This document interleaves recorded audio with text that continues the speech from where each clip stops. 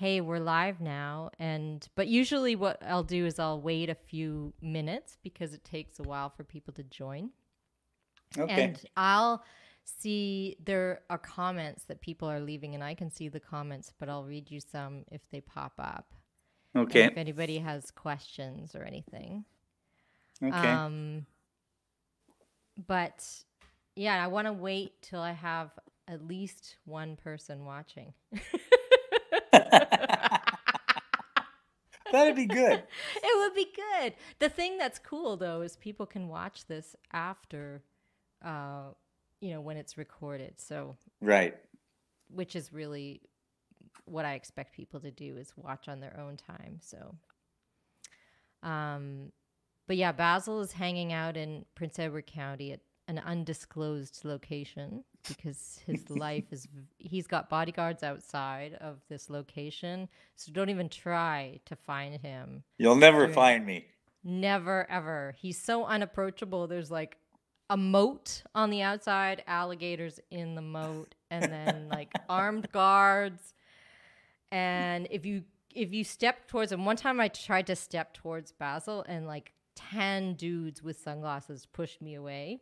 And I said, "Look, I'm just trying to tell him what songs we're going to sing tonight." So okay, so maybe I'm gonna start because we have a few people watching. All right. Go. So yeah, welcome to the third episode of the Making of Sleepy Little Sailor. My wonderful guest tonight is Bazil Donovan, who of course is most famous for being the bass player in Canadian roots royalty band Blue Rodeo, and as he's probably heard a million times because he's told this story to me. It all began in 1984 when Bazil answered the famous Now magazine ad that read, "If you've dropped acid at least 20 times, lost 3 or 4 years to booze, are looking good and can still manage to keep time, call Jim or Greg." So after 36 years, many hit songs, Juno Awards, days on the road, Blue Rodeo is still going strong today. But what I find amazing is before Blue Rodeo, Basil had been playing professionally for 12 years already. And he was touring in country bands, prog bands, new wave bands. He hung out on Yonge Street, saw the band, the Stones, and countless other groups that are now famous or forgotten. I really think he needs to write a memoir. Maybe that's what we should do together, actually, Basil. You could tell stories, and I'll type it all out for you That sounds because, good. yeah, he's witnessed firsthand the Toronto music scene for the last 50 years. How is this possible? Basil comes from a musical Nova Scotia family. His parents moved to Toronto when he was a baby, and his family settled in the western part of the city called the Junction, where several train lines meet, and is now a hipster neighborhood, which I lived in up until very recently. It still has the feel of a little gritty town on the edge of industrial lands in spite of its hipsterdom. And many years ago when I moved to the Junction, Basil told me some stories about his rough and tumble uncles who lived in a house at Dundas West and Keele, just at the place where the road curves left. Speeding drivers would miss the turn of the road and crash into the house. Luckily, no one was seriously injured. At least I don't think so. There are now guardrails protecting the house. So if you guys want to go and check it out, you can see it's Keele, right? No, wait. It's on It's Annette right. Street. It's on a net. Oh yeah, right. I'm getting mixed up. I've already lost my bearings because I've been in Vancouver too long now. It's on Annette Street, and you can see the guardrails. It's quite hilarious. So, Basil, tell me about that house and who lived there. Well, I lived there with my parents and my uncles. It's a very big house, and my uncles and one of my aunts were all coming from Nova Scotia at the time because my mother was the second oldest in the family. She had one older brother. So my mother settled in Toronto, and then one by one, her sister came, and then her other four brothers decided that they were coming up to live in Toronto. So as they arrived, they would live with us. Only they would rent like rooms on the top floor. Uh, like there was 3 floors in the house. So anyway, on weekends it was party central, right? Because they all played guitar, and they were they were in their teens. They were like 17, Oh my God. 18, 21, 22. I think my mother being the oldest. When around that time I was probably about 7. Mm-hmm. So my mother would have been only 24 at that Oh time, man. right? And And so with the uncles, like what year is it? Is it early 60s? this is, yeah, right around the time the Beatles broke, like 1960, 64, 63. I remember watching the Beatles on Ed Sullivan on that TV, like in that house. And Mm. then that was the beginning. Soon as the next day was the world was different. You know what I mean? It's like the Beatles were on Ed Sullivan, and within the next week, everybody that I went to school with was singing "I Want to Hold Your Hand" and "She Loves You," and we were all Beatle crazy at that point, And you were and we about all wanted 10? to be the Beatles. Yeah. Well, tell me about that. So, like, your uncles, were they into that too when they played guitar? No, Were they were they into into East Elvis. Coast? Oh, they were into Elvis. So they were like They were rocker dudes. Elvis and Chuck Berry, and like they liked the old Jerry Lee Lewis, all the old rock and roll from the 50s. That my one uncle sang "Bebop-A-Lula," one song I'll never forget him singing, and he sang it at every party, and everyone would get up and dance, in the kitchen and in the living room and that. And then my other uncle was more into like the old time country music, and they Mm. all picked and they would play with each other, but when it came time for each one of them to sing a song, they had really distinct styles. Because my Mm. youngest uncle, whose name was Herman, they called him Hermie, he was really into all of the rockabilly, rock and roll, like "Rock Around the Clock" and especially Buddy Holly. He loved Buddy Holly. And then my other uncle would sing all of these old country songs. And Mm-hmm. then I had the other uncle who was more traditional. He was kind of more into the Cape Breton music Mm-hmm. that was their roots, right? But they could all play with each other, So it was always fun at the parties because I saw at the parties I saw them get all the attention, So I thought You that's pretty learned. cool. Is that what motivated you actually? I mean, so did you like the music that they liked, or were you trying to get away from it and get into the Beatles being the No, inspiration? Were I you liked like, it all. you liked it all? Yeah, I remember my uncle playing me even before the Beatles. I remember him playing me that Johnny Cash song, "Don't Take Your Love to Town," Mm-hmm. which actually U2, I think, did a cover of.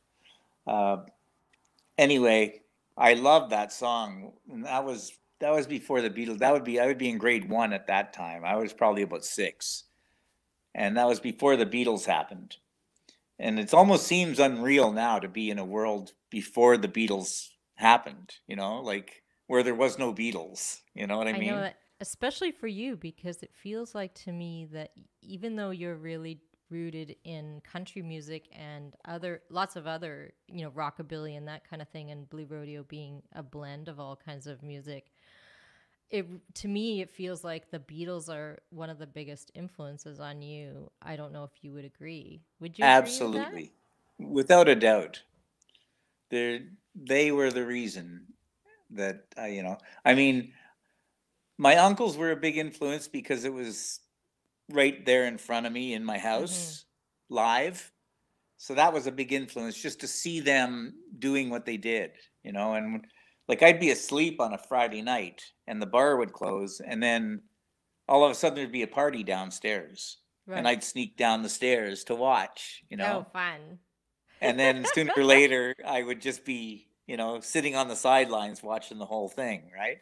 So that was a big influence. But the thing that when the Beatles broke, it was all across, society. Like it was not just in my house. It was like everywhere. You went Mm. out on the street and there was like kids were coming to school with Beatle lunch pails. You know what I mean? Wow. So it was everywhere, and it was on TV all the time. screaming girls. Beatlemania was in the news all the time. So that, had a big effect on, I got a guitar, Well, tried to that's what I learn was how to gonna play. ask you. Like, when did that? Who gave you the guitar? Or how did you get that guitar? Well, there was always a guitar in the house because of my uncles, Mm-hmm. but my father saw that I really dug it, and he went out and bought me my own guitar. I remember it was like a red sparkly Kent guitar, right? And Cool. the action was so high, there's no way I was ever going to play it. But it looked good when I put it on and stood in front of the mirror, right? Yeah, yeah. So so I got that part of it down. I got a few moves down back then, like, hey, it looks good like this. Oh my God, But that's it was, hilarious. it wasn't until years later where you know, I got a guitar that I could actually play, and my Mm. uncle started showing me, my youngest uncle, Hermie, he started showing me some chords, and he showed me this thing called the Guitar Boogie Shuffle, which was basically da-dun, da-dun, da-dun, da-dun, da-dun, da-dun, da-dun, da-dun, over and Yeah. over in the key of E, and you just play two strings. So I learned that when I was about 8 or 9, right? And then I was off to the races. Once I could play something, anything at all, Mm-hmm. I felt like, hey, I can do this. I love that. You And didn't then have any doubts. no, then at that point I knew that I loved it. I just thought, Mm-hmm. this is great. Because just doing that, I think it made me realize, and I feel this today about music, how it lifts my spirits. Mm. Like, no matter what I'm doing or how I'm feeling, like, I could be in a big argument at home, and I Yeah. go into the other room and I pick up my guitar, and it calms me down. You Mm. know, uh, if I feel like I'm a little in a slump, but I pick up the Mm-hmm. guitar, I all of a sudden feel better. I start Mm-hmm. playing and I think, like, life's not so bad. Like, you know what I mean? It's so Yeah. the part of music being good for the soul Mm-hmm. kind of hit me right away. That I Mm. didn't know that's what I was thinking, but I remember, when I'd play those little things that I knew, I felt good. I felt like, Yeah. yeah, this is worth doing, right? Yeah, it can change the way your brain feels. It really does. It also takes part of your brain out of the present, Mm. and puts you. I don't know. To me, it takes me to another place where I feel a comfort. Mm. That's cool. And when you listened to music when you were sitting on the stairs listening to your uncles, did you feel that same thing or were you just kind of watching and observing? Oh yeah, no, I had all the favorite songs, and there's songs I even like ask my uncle to play a certain song, or play that one again, like Mm-hmm. kids do. Yeah. You get onto a song and you go, play that one again, rock around the clock. I like that one. Yeah, play that one again, right? And he would, because it was at a party and everybody was drinking, and they didn't care what they were Lots of listening to. drinking. Yeah, East Coast kitchen parties. Yeah. Um, well, it's interesting that you learned that boogie on the guitar because that is really like a bass line. I mean, It is. how did you switch? Like when did you go to bass and why? Well, it was probably I was about 14, I think, and I was playing with this. I met this fellow named Andre, who was really talented. He was the same age. He was actually a year younger than me, but he had been playing accordion. He's Italian. He Mm-hmm. had been playing accordion since he was 6, and he could play really well. Plus, he got this Fender Stratocaster guitar, and he had a Fender amp. And one day I went over to his place, and he just picked up his guitar and started playing Jimi Hendrix note for note. Wow. And I just was kind of like, wow, because Hendrix had just come out, right? I think the only album was Are You Experienced? Hmm. And he could play, like, Hey Joe perfectly, right? And Mm-hmm. yeah, Purple Haze. And I was like, oh man, this guy's really good. So before I left, he said, "Well, do you want to get a band?" And I said, "Yeah, right away, without hesitation." Well, we started the band. We knew a drummer who lived around the corner, so we started our band, but we could never find a really good bass player. Every Mm-hmm. time we'd have a bass player, something, it didn't work out. It was one of my best friends was playing bass and he couldn't really play. He would, we just kind of said one day, you should buy a bass and be our bass player, right? Well, it didn't work out. So we ended up getting this guy who was in the neighborhood, and he was about 3 or 4 years older than us. And he had a day job. He had just left school and had a day job. And anyway, he had a really nice bass and a really nice amp. And he used to leave it at the rehearsal space. But he didn't get off work until 6 in the evening, so he wouldn't arrive at like it'd be 8 o'clock before he got to rehearsal, and Mm-hmm. we go there right after school. So So you had by the been there time he like four arrived, hours. yeah, I'd have been playing bass for 4 hours, Oh and then wow. he'd come in, and I'd switch back to guitar. And then one day, the guitar player Andre just said to me, we'd be a lot better band if you played bass, right? And I kind of went, yeah, I know. He said, you should get a bass. So you were So actually playing the bass for the other guy before the other guy showed up. That's really yeah, well, because interesting. we knew we were learning all these songs, and a lot of them were Beatles songs, and they had nice bass lines, and so we would listen to them. We would learn them right there in the rehearsal space. Mm-hmm. So I would lift all these bass lines and play them, and then I knew them. I knew how to play them better than our bass player did, Hmm. right? Because Right. we were pretty young at the time. So the band would be sounding pretty good between 4 and 8 o'clock. And then when he arrived, it was like we were starting over again. Oh boy, that's So we funny. ended up kind of just telling him it wasn't working out. He took his amp, and then, we struggled to get another amp. We rented one, and I bought a bass. I traded in one of my guitars and bought a bass. And What bass I did guess you I was about buy? 16 at that point where Yeah. I just decided bass was my instrument. That's what it was going to be. I Did you didn't have the stop P playing guitar. bass? No, no. At first, I got a Vox bass, like the Vox amps, Yeah. and it had a built-in switch that turned it into a fuzz tone, Oh wow. which really made it sound like Black Sabbath, and it was great, right? Because it was like, That's awesome. and it had a much smaller fretboard, which made it not that much different than the guitar. Right. And it was years later. It wasn't until I joined the Sharks where I decided Mm-hmm. to play a precision because you know I had been playing a Rickenbacker after that because I was a Mm-hmm. big Yes fan when I was in high school. Right. I really liked Chris Squire. I thought he was the greatest bass player. Him and McCartney were my two big influences, and they both played Mm. Rickenbacker. So I bought a Rickenbacker, and I played that for a long time. And then it was when I joined the Sharks that I actually borrowed a Fender Precision from my friend Andre. Oh, the same And guy. yeah, because he played a bit of he's actually still plays bass for a living. Like he's out Oh, cool. in he plays in bars and that. He's never stopped playing. In fact, he went into computers for years, and it didn't work out. Right? Hmm. He got laid off or he lost a contract. And he went back Mm-hmm. to gigging Wow, because that's he's such amazing. a good musician that he should be playing music. Yeah.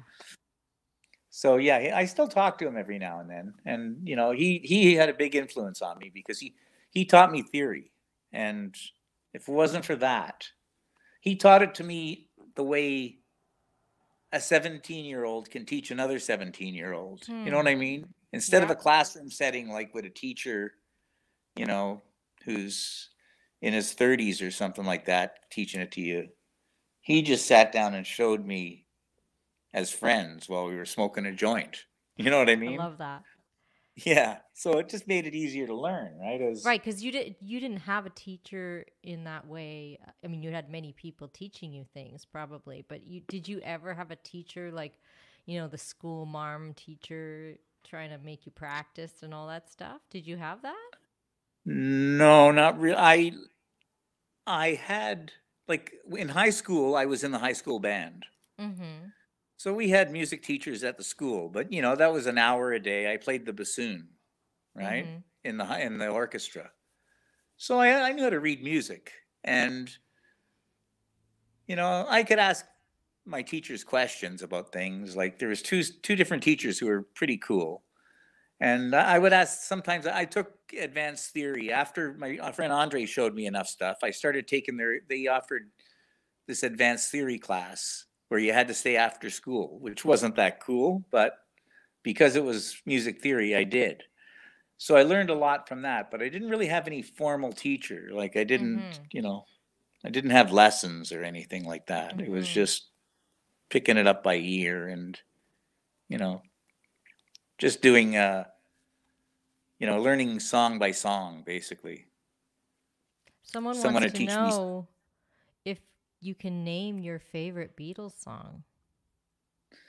Oh, Can you do geez. that? That's really hard. I Or don't just think maybe so. one that you love so much. Well, Strawberry Fields Forever was Mm. one that really always stuck with me. I mean, they're Mm-hmm. all so great, you know. I It's really know. hard to go like, you know, Golden Slumbers is another one Yeah. that, you know, You brings like the tears like epic ones. well, you know, I remember the first time I saw Paul McCartney live and he when he went into that whole Golden Slumbers ending.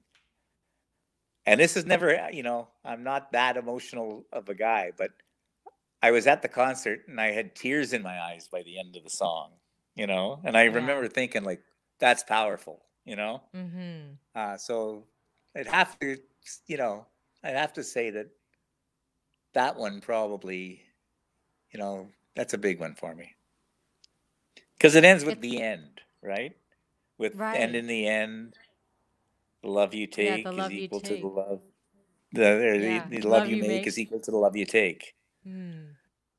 And you know, it's such a very strong climactic song. I think that Mm-hmm.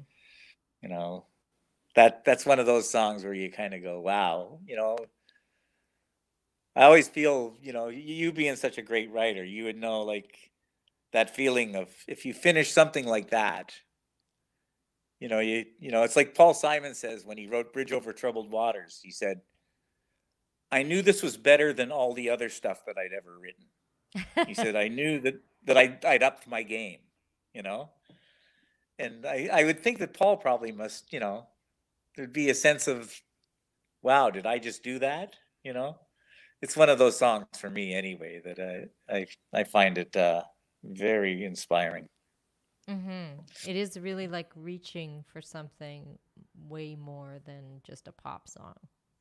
Yeah, It's exactly. like trying to create a symphony or an epic story or sound, a piece of music that has different sections that go different places. I mean, um, I love that how much they changed in their 10 years or whatever it was. Like, 7 and years, that was like a normal thing to go through this change. And like from 61 to 69, mm-hmm, they went from a band that was playing Johnny Be Good cover, you know what I mean? Like yeah, playing old rock and roll standards to I having this know. catalog, you know, that changed the world, right? Yes, totally.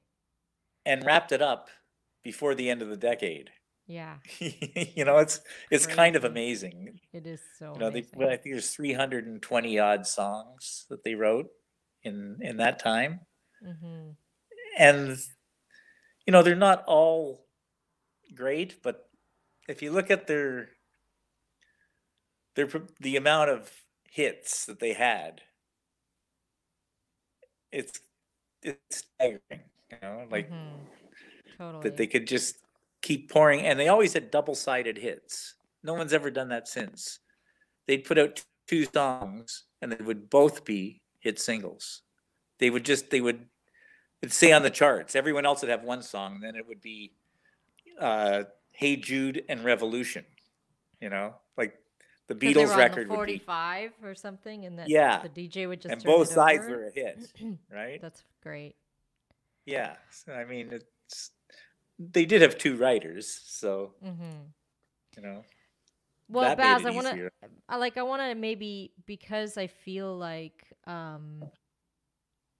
want to talk about your writing, because fast forward to the late 90s when I met you, and you're in this band, Blue Rodeo, you're touring across country in the bus, and you have this little classical guitar, and you're in the back lounge, and you start making up these melodies. I mean, was that something you just started to do right before? Like, I have no idea if you had been doing that all along, or is that something you just started to do, and then you happened to ask me to write some lyrics to put together with those melodies? What was the story there? Because that, to me, those songs, the melodies that you gave me, are very Beatles inspired.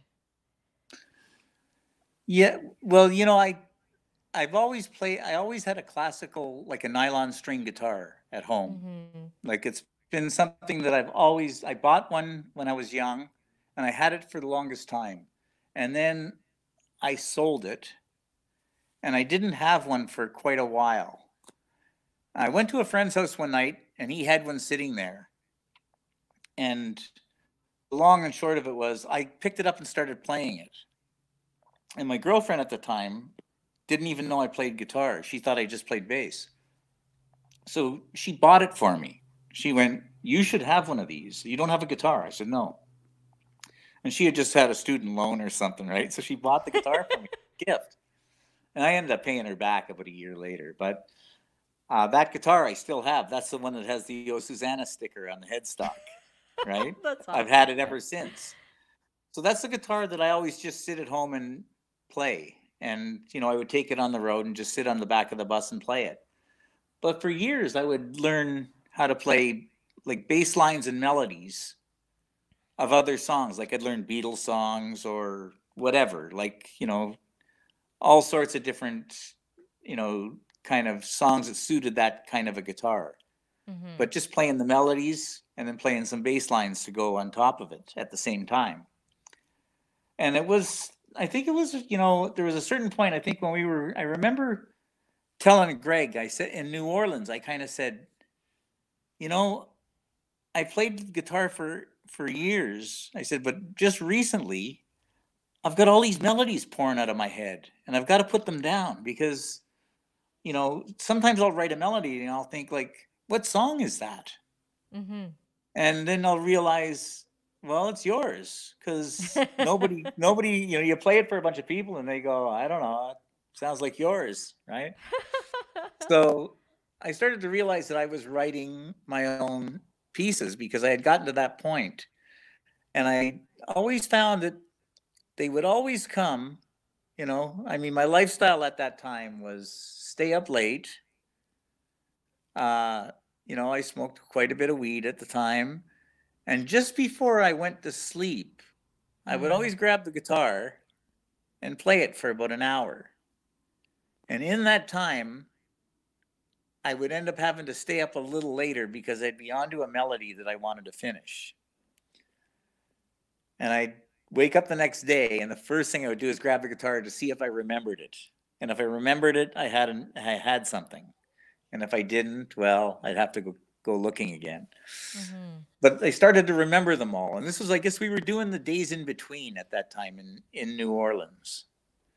And all of a sudden, I started to accumulate all of these pieces, as I called them.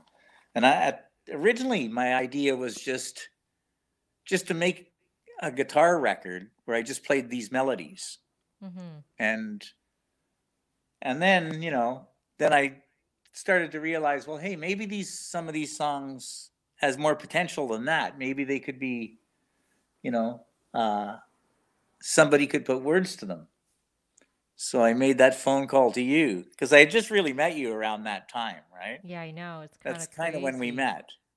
And that particular song, Sleepy Little Sailor, I remember when I wrote it, I thought, hey, this is a good one. Like this is, I really felt like it had the potential to be more than just one of my guitar melodies. So I made that call. I phoned you and left it on your answering machine. And Yeah, do you remember doing that? oh, I remember very well because it was really kind of a joke, you know. I like if you had just not done anything, that would have been fine. You know, I mean, I wasn't expecting you to come back with a song so quickly, really, because Did I you do it know it was quickly? I just don't throwing it even out there, remember. really. I mean, you know, it's like that whole thing they say you throw something at the wall, sometimes it sticks. Well, that's what Yeah. happened. I just kind of went like I remember liking it, playing it so much that I really liked it, and I thought, well, I'll just I'll phone Susie and you know play it for her. And you weren't home, so I just left it on your answering machine, and it was a last minute decision to kind of go, I have got this melody. Have you any words? You know, I like, love that. I mean, uh, my one of my biggest regrets was that I moved and so my phone got disconnected and cuz I saved that message for probably 5 years. Every 7 days or whatever, you had to kind of resave your messages at that point. yes, yes, And the so I old had done it machines. forever, like for however many weeks that is. I said save, save, save. And I kept worrying that I was going to press the wrong button one day. And then I moved and I'm like, oh no, the message is gone. And I didn't think about it because I was moving, packing all my stuff. Of And then, of course. course, they disconnected and they reconnected my line and I had a totally different number. And I was like, oh my God. But I kind of love that it's gone because I can just, there's something beautiful about having it in my memory too. Yeah, a lot of And times the memory has a better recall of it than the real life. And if you yeah, had it there, it might be not as interesting, you know. maybe not. Yeah, that's true. It's But I interesting too remember to the think time, and about. Yeah, go ahead. I just remember being so excited when you came back with the words. You know, it was like, wow, that was, you know, because it was the turnover was really quick. I remember that you kind of called me the next day, and Really? In a day? maybe it was a day after or something. You said, God. yeah, I think I've got something, you know, and I was like, really? Well, I remember being so moved because you had said to me in person, I or maybe on the phone, "Hey, I've been writing these melodies. Do you want to maybe write some lyrics?" And I really didn't know what to expect. And then, I'm like, "What is Basil writing?" Because I'm just thinking, "Oh, he's just playing bass lines or something." And so I really had no clue. And so I get this message, and it's just like, "Oh my God," because it's so vivid. Like for me, so much of my process is listening to the melody and seeing what it conjures up in my mind, especially at that time. That was really how I worked. And right away, the word sleepy little sailor popped into my mind because it Right. goes with that little where it is in the song, like sleepy little sailor, like that. That was how Yes. you wrote the melody. And so I don't know. I mean, I think I was actually smarter then because I had just gone I out don't. of school. I was reading a lot of interesting books. My language skills felt lot sharper. And Wow. so I think that it was so great to take the inspiration from your music. And then also, I think I was watching your relationships because you were in one that was kind of falling apart. So I was like, okay, I'm going to think about that and write this story around this guy who's trying to make it work, but it's not happening. And Yeah. Story of my so life. story of everyone's life. um so let me see. There are so many things I could ask you. Um what are the things that I wanted to say? Oh yeah, well, some people are asking some questions of you. First of all, you know, people joking about maybe you were loving the screaming girls instead of the music because of, and did you have a Beatles mop top at the time? And then somebody was saying that, oh, they wanted to know what your top 5 venues to perform at in Ontario. You could answer that. I don't know. That's sort of In hard. I know Ontario? you love Massey Hall, probably, right? Yeah, Massey Hall would probably be my favorite venue. Yeah. Uh, just because, that's where I went to see all of the people that I loved when I Oh, was wow. young, Who you did you know? see there? Oh, geez. The list is so long, you know. Name 5 people. Bob Dylan, Mm-hmm. um, Paul Simon. Mm. Uh, I saw Tower of Power there, King Crimson several times. I was a big prog Cool. rock fan at the time. Genesis with Peter Gabriel, Oh, which wow. is still one of the most amazing shows I think I've ever seen in my life. I think it was their first show on their own, the first time they headlined in Toronto. And I remember because Gabriel had that big reverse mohawk, like he had a big shave down the middle of his forehead. And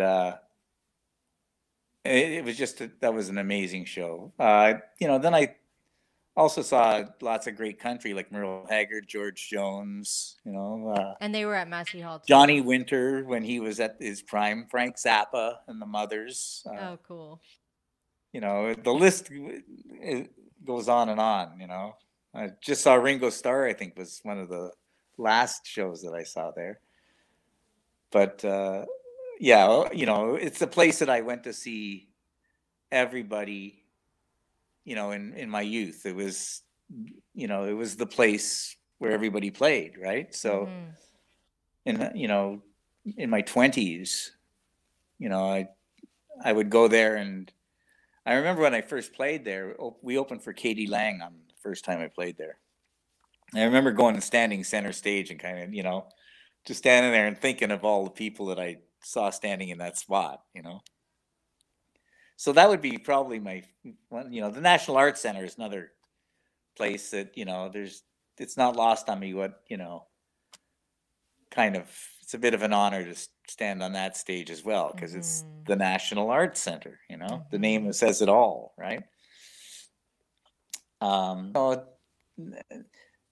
When you're talking about venues, it could be the sound of some are better than others. Like the Orpheum in Vancouver is Mm-hmm. that's one of the most amazing rooms. You stand there Mm. and look up at that ceiling and kind of go like, Mm-hmm. wow, this is a Very fantastic beautiful. old theater. Yeah.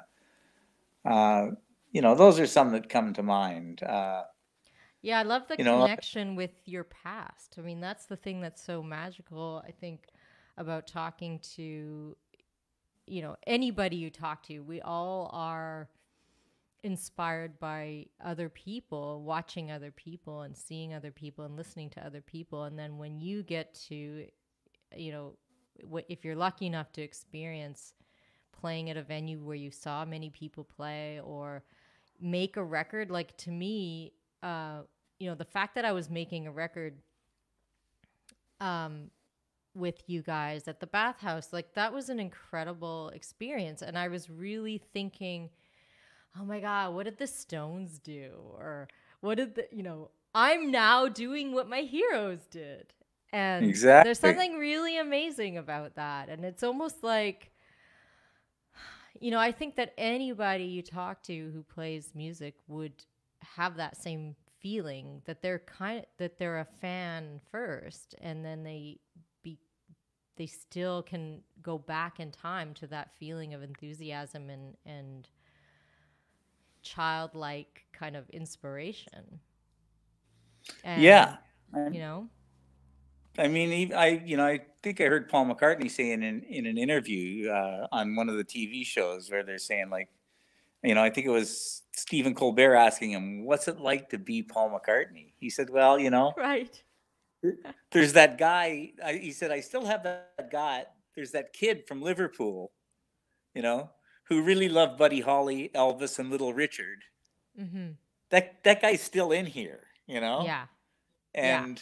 And I kind of feel that way too. Like I feel, even though I've got to meet, so many of the people I've played on the same stage, we played with the Stones, we opened for Simon and Garfunkel at the Sky Dome one time. We played with the Wow. Everly Brothers in Ottawa at Lansdowne Park. Hmm. Uh, these are all people that growing up, I could never have imagined that I'd ever share a stage with. You know Yeah. what I mean? So part of me there's the professional musician who goes, yeah, well, this is my job. Mm-hmm. But there's the other part that's that 16-year-old fan is Yeah. still in there too, going like, I cannot believe what I'm doing right now. You know what I mean? I can't believe I'm Mm-hmm. standing here on the stage of Live 8 while Gordon Lightfoot and Neil Young are standing on either side of me chatting with each other. You know? Yeah. Yeah. Like, It's amazing. did I ever think that would ever happen? Or being at Massey Hall and they come out and present us with a plaque to say, other than Gordon Lightfoot, you guys have played here the most, Hmm. right? Because we've That's played there, I amazing. think it's 33 times, Holy right? moly. Yeah. Now, compared to Lightfoot, who's played there, I think 121 or something like Yeah, that. you guys have a long way to go. Yeah. But he used to do 3 weeks at a time, Oh right? man. Like he would do the Yeah. month of November. That's great. At the peak of his career, he could do, 17 nights in a row. Mm-hmm. So he's That's definitely got us amazing. beat. But next to him, we are the next. We Mm-hmm. played there 33 times. Nobody else has played there that many times. So, that feels pretty special for your hometown. Yeah. And like I said, it's kind of become it's almost like a church for me. Mm-hmm.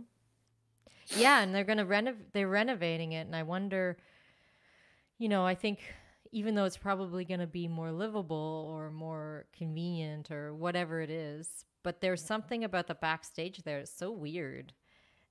and Yeah. kind of like a rabbit warren, like it's very bizarre back there. And because I've only played there with singing with Jim Cuddy when you guys played there on a Valentine's Day. I got to sing harmony, and I've did a Ron Sexsmith tribute, and I did a few things, but of course, more just like a session person almost. But it's such a funny place back Oh, there. it's It's not very amazing. glamorous, which is so No, great. no.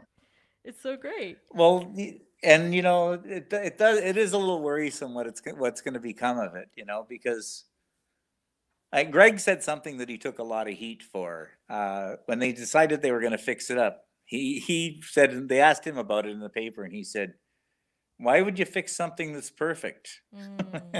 That's amazing. And everyone went like, "Oh, come on! It needs more washrooms. It needs, But in some way, I agree with him. You have this Well, building Greg is that's, that. Yeah, and Greg is like that guy who loves the rough edges. Yeah, He he's loves like, he loves old don't tamper things. with it. Yeah, I love, and that's what's so. And you're like that too, Yeah, some people. I feel kind of the same way now. Like there are definitely improvements that could be made, Hmm. but when you start changing the building, Yeah, then you're in trouble. yeah. Because I went to one of the meetings because they offered us to come with input, right? Mm-hmm. So I went to one of the meetings and they said, "Well, we're thinking on taking out the middle aisle to put more seats in." And I was like, "No, don't do No. that.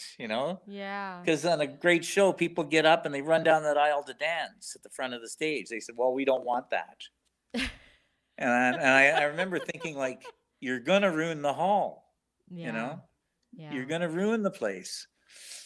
And I don't know what I really hope they Who don't do that. knows? But that Yeah. was one of their ideas, and I didn't think that. And Jim was with me. He was going like, "Oh yeah, don't do that. Like Mm-hmm. whatever you do, keep the center aisle." He said that's a Yeah. gathering spot. You know. Mm-hmm.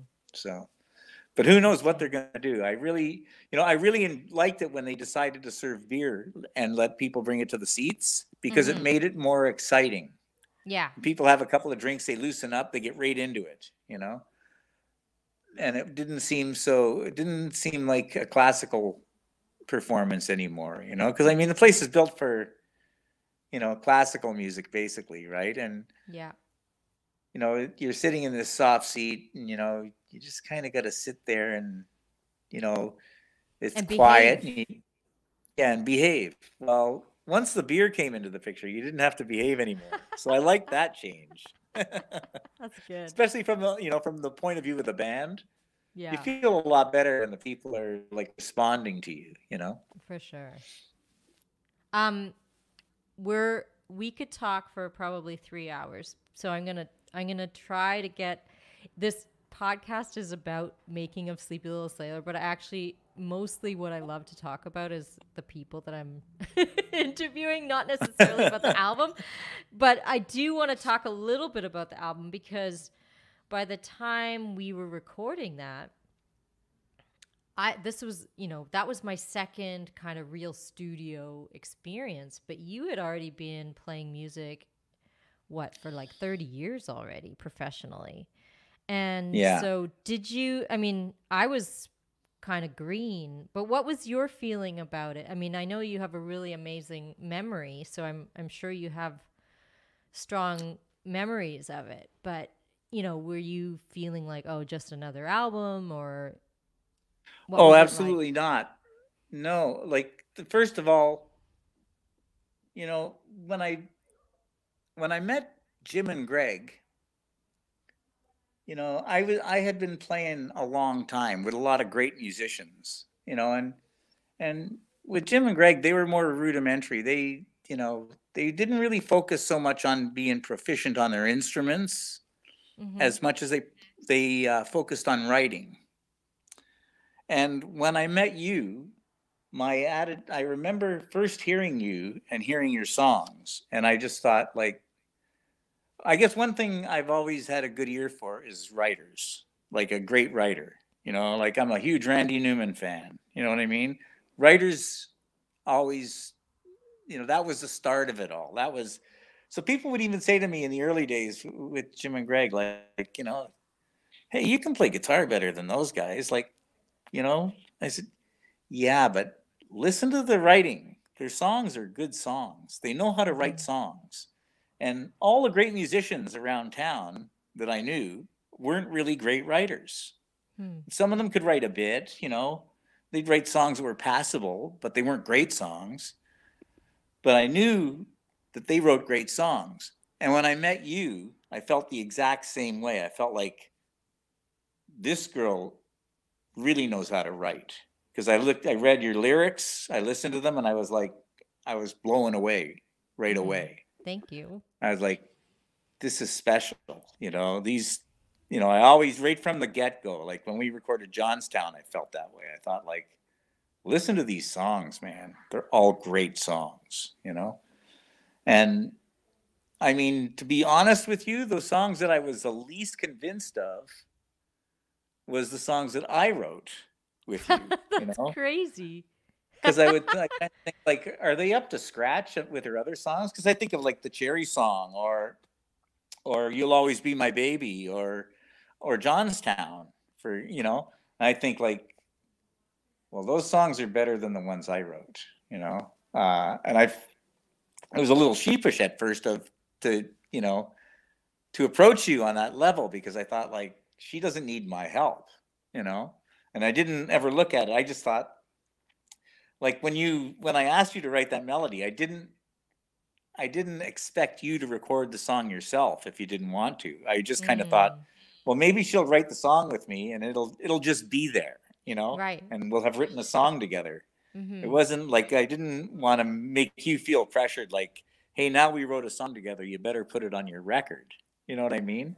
But when you chose to do that, I was thrilled and honored, of course, right? But I was already blown away by your writing for quite some time. Like, basically from the first day I met you at Ted's, when you came in and sang like 3 or 4 songs with us, Mm-hmm. I don't know if you remember that night, but I was playing with David Baxter and Michelle, well, Bodan Right. at the Yeah. time. You came in and you had just gotten off the plane, and Baxter got you up with your guitar, and we backed you up on a couple of songs. You said, I remember you going A minor. This one's an A minor. And you started playing A minor. And by the end of doing those 4 songs, I was really impressed.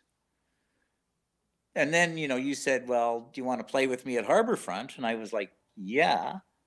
And you gave me some songs to learn. And as I was listening to these songs, I'm kind of going like, whoa, these are like killer songs. So I immediately thought like, Jim and Greg were 2 of the writers that I had met that I was really, David Baxter was another guy because when I was in the Sharks, he wrote a lot of the songs and he was a good writer, but I didn't know a lot of great writers. And you were probably maybe, the, the first female I had worked with who wrote who was a great writer. Like, Thank you. I had never really worked with anyone else who, could tell a story like the way you could. And I felt like I would get right inside that story. So when it came time to go and record Sleepy Little Sailor, I was really excited about it because first of all, there was going to be not just one, but I think there was, 2 songs of mine in the mix by that time, right? Yeah. I think that, and we even did, actually, we did Billy too, but we saved it for the next record. That's right. So we did 3 of your songs, 3 of our collaborations. Yeah. So that to me was very special. But once again, I didn't know if my songs were up to scratch with yours because I always felt like, yours were so complete and the story, I always got like vignettes in my head when I would listen to your songs, right? Because I could see the characters in the song and I could see them in a room and in a setting and that. And I always thought like, that's such an amazing gift to be able, it's like reading a great novel where the writer can sit you in the room that it's taken place in, and whatever your imagination allows you picture the couch, you picture the coffee table, you picture the painting on the wall, that your songs could do that. That's rare, there's not a lot of people who are that good, and you're one of them. So I was thrilled to be making a record with you. I mean, you might have felt you were an inexperienced young person at the time, which recording wise you were, of course, right? Because you had only done a few recordings. But your writing, which is the most important thing. I still to this day think like without the song, you don't have much, right? I mean, I've seen some, in the years I've been playing with Blue Rodeo, I've seen some amazing musicians open for us, and they didn't have great songs, and they didn't go anywhere. I don't want to mention any names, but some of the greatest musicians in Canada have had bands opening for us, and their songwriting wasn't there. The songwriting, a lot of with really great musicians, I think the songwriting is an afterthought sometimes. It's like, oh, now we got these great musicians. Hey, we're gonna have to get some songs, Whereas with great writers, the songs come first, and that's kind of the most important thing. Well, I'm honored by your words. It makes me cry. Oh, You know what? We're almost at an hour, but I did want to ask you, thank you so much for saying all that stuff. I mean, that was when I was really trying to make it so vivid. And I did a lot of visualization, and I really wanted to see if I could transport myself into another zone. And that was a lot of times my method of like, okay, I'm going to try to visualize, I'm going to try to imagine. And so that, and I would test it on myself. Like, can I feel like I'm going somewhere else? And that's, to me, when I heard the melodies that you were writing, it was so easy to do that. the melody kind of brought me into this other zone, and probably that's why it was so quick for me to write the lyrics to that song, because it was so evocative and dreamy, and it kind of sets the tone of the whole record. Like, we didn't know it was going to be called Sleepy Little Sailor. We didn't know that was going to be the lead track or anything, but it made perfect sense after listening to the whole collection of songs to have that be the one song that was, it's like the first chapter in the book. Yes. So maybe just one more question, because I like to keep these things under an hour. But maybe when, I have so many questions for you, and now I don't know what to ask. But maybe, at that time, you were very, very experienced. And I've seen you work with a lot of younger, less experienced artists, and I can tell that that's something that really inspires you. And I think one time you said to me, it's, of course you were playing these grand venues and people were striking your gear and loading it for you and setting it up for you, and yet I'm like, can you go on tour with me and I'll pay you $100? And you got to load your gear in at the end of the night up these stairs out, and we might get our van broken into, so we can't leave anything in the van, so we have to load it twice out of the venue and then up the stairs to the hotel. There's no elevator, sorry. And but you never, that was, I mean, you're lucky because you made this a living with Blue Rodeo, but also you wanted to do those things, and you always said it was much more somehow exciting and fun. Can you talk about that a little bit? Yeah, well, I never forgot what it was like on the way up with Blue Rodeo. The early days when we were just a young band and we get, our first gig opening for Mid-Jour in Ottawa, and we travel, through a snowstorm for 6 hours, 7 hours to play a 30-minute set and then drive home again. But we knew that we won the house over, you know. Those times were exciting. And when I started doing those things with you, and we would go to the UK and, we would play over there, and I would see the audience's response. I remember playing Dingwalls that night and, seeing everybody like listening to you. And for me, that kind of discovery, watching people discover somebody great was so exciting, and being a part of it really meant a lot to me, because it's kind of, once I got on the road with Blue Rodeo, and that people have the albums and they know every song, they know exactly what's coming, they sing along, they're having a great time, it's all good and everything, but you already won them over when you walk on stage. But when Oh, your voice. Okay, sorry, you cut out there. That was it. I missed what you said. The last sentence. You've already won them over. Yeah, when as soon as you walk on stage with, in that situation, with Blue Rodeo, they're on your side. Yeah. You've got them because they know the records. They love you already. Whereas when, we would go out on tour in some small town like Nottingham or something like that, and these people are there and they're listening, and you can see them, they're not sure. And then by the end of the night, they're at the merch table buying the disc, and they're kind of going like, wow, that was fantastic. There's something very rewarding to me in doing that and having that feeling of like, there was 105 people in the room tonight and they all went away fans. You know what I mean? I found that incredibly exciting still. And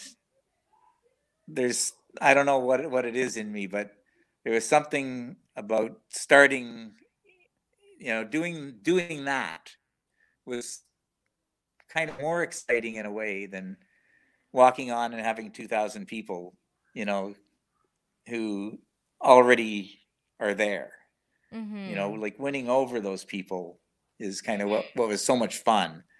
and to watch them discover you, and just to watch the whole thing happen, to watch something come from, you know, nothing to, okay, now there's 105 people in Nottingham who get it, you know.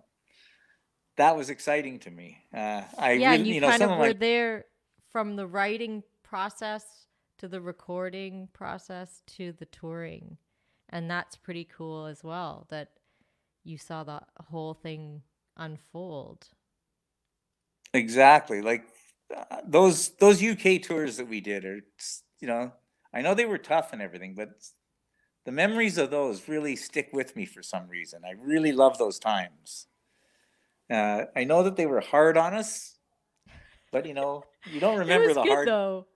It was fun. I really look back on them with so much fondness and go like, those were they really were the good old days. And Yeah, I I mean just, it was pretty interesting and we were very lucky to be able to have the whole band there and be, oh yeah, that was and I knew that. I was like I was so used to playing on my own or just with a duo or a trio, and then to have a full band tour with me, that was really, really incredible. Oh, I hear some children or a yeah. child. I've got to get my charger because my phone is running out of power. So Of I'm just gonna bring juice. this in the room. Well, I might wrap it up even though I have one more. I mean, talking about the tour, right before I'm going to do one last question. I mean, there's a lot of really nice comments that people are leaving. Um, somebody, we did, okay, Tracy Rowan wanted us to talk about our tour for the Sleepy Little Sailor. So I'm going to talk a little bit about that. And this will be our last question because otherwise we'll go on too long. But so we had this UK tour planned for a full band tour for September 2001 for Sleepy Little Sailor release. I had been there in April that year playing on my own. But then the fall was going to be like the full band and everything. And I was there in advance. I was in Germany and going to some places on my own. And then all of a sudden, September 11th happened and the Twin Towers were hit. And it was all this crazy thing. Nobody knew what was going on or who did this. And it was very, very traumatic.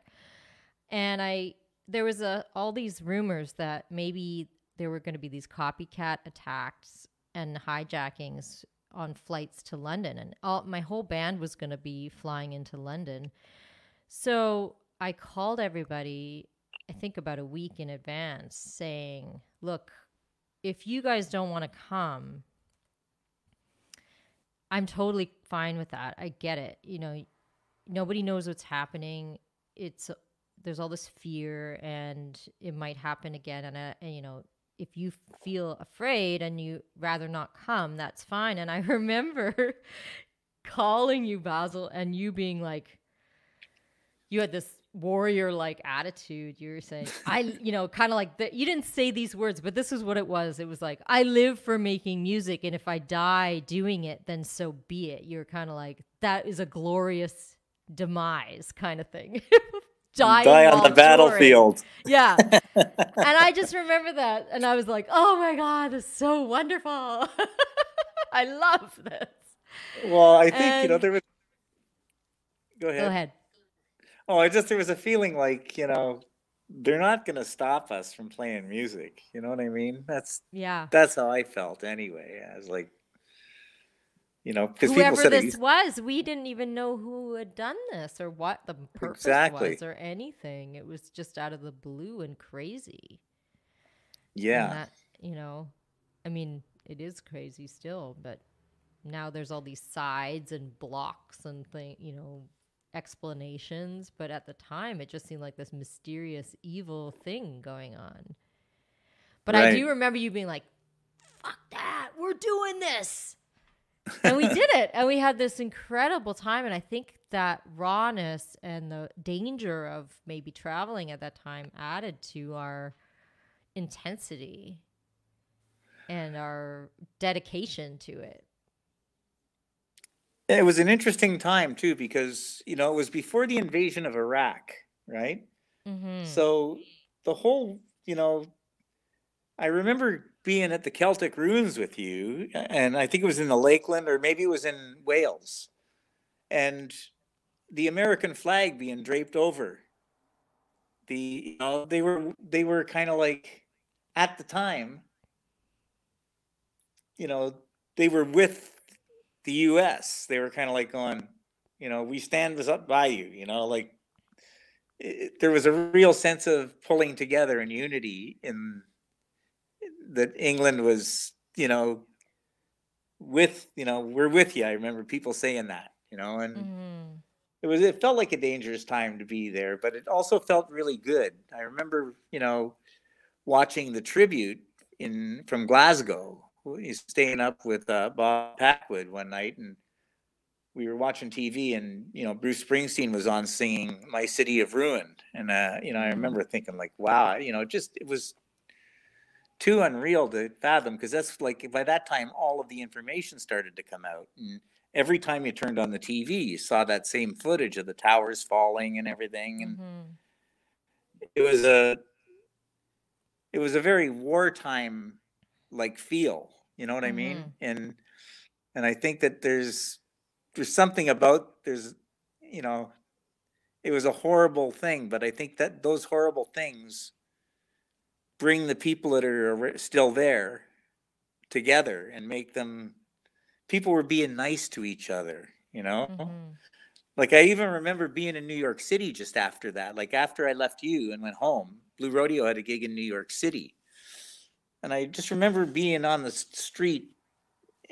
Bob and I walked down to see the ruins.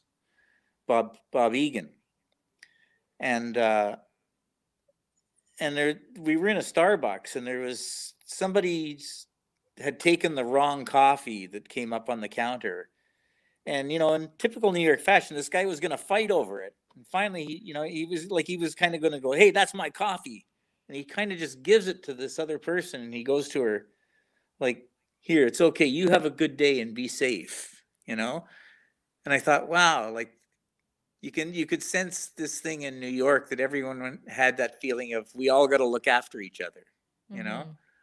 So it was a very inspiring time, I think, and for us to be on the road at the time, there felt like a real camaraderie. I remember feeling like, and I look back on that time now, like I said, and it's like with the fondest of memories. I think, Mm-hmm. wow, wasn't that great? It was so We had so great. much fun, and we Yeah. laughed a lot too. Like, Yeah.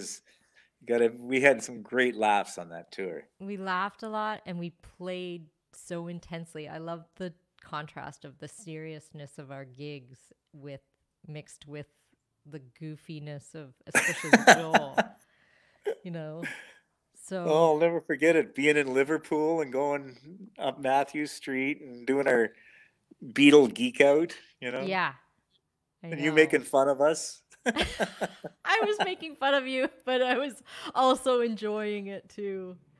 I had to make fun of you guys, the old dudes, with their tribute. The You old know, dudes, all the old Beatle dudes, freaks. Yeah. the old goofy dudes, the jaded guys who are suddenly like kids again. Well, No, it was.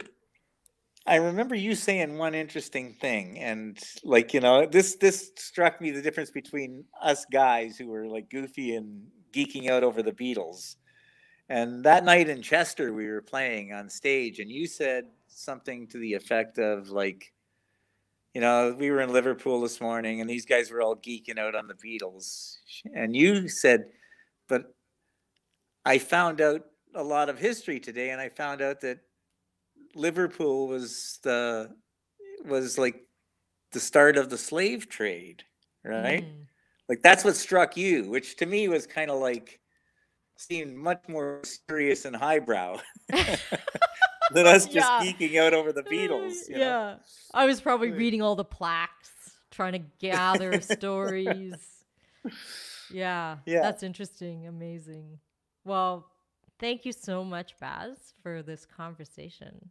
I mean, Oh man, we could go on for days. yeah, you And know. thanks to everybody who joined us. There's Elliot Brood who's saying hi to us, and people Oh, are enjoying the conversations, and we love that you're listening to us. And you can share this with people as well, because it's just going to be up there as long as the world is still with us. And the other thing about right now, this idea of adversity and coming together, I really feel like right now that is happening as well. Even though there's a lot of trouble in the world, it feels like people are there are being parallels for kind. sure. Yeah.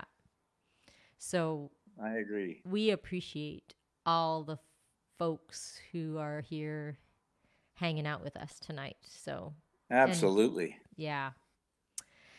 Thank you, Basil. Thanks for all Thank your you. wonderful playing and stories. And, we've got a new song that we're recording right now. So it's kind of all full circle. So, That's yeah. fantastic.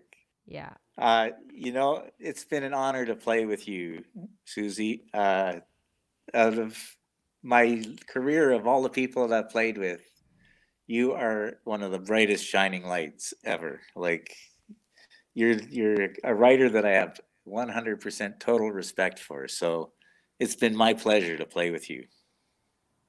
Thank you so much. Okay, now we end in tears. You're welcome.